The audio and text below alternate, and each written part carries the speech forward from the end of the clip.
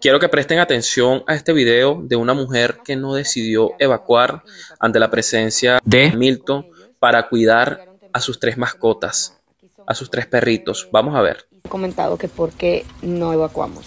Primero, mi esposo trabajó hasta tarde ayer. Segundo, tengo 3 perros. ¿Dónde yo voy a ir con 3 perros? No puedo viajar, ellos nunca han viajado.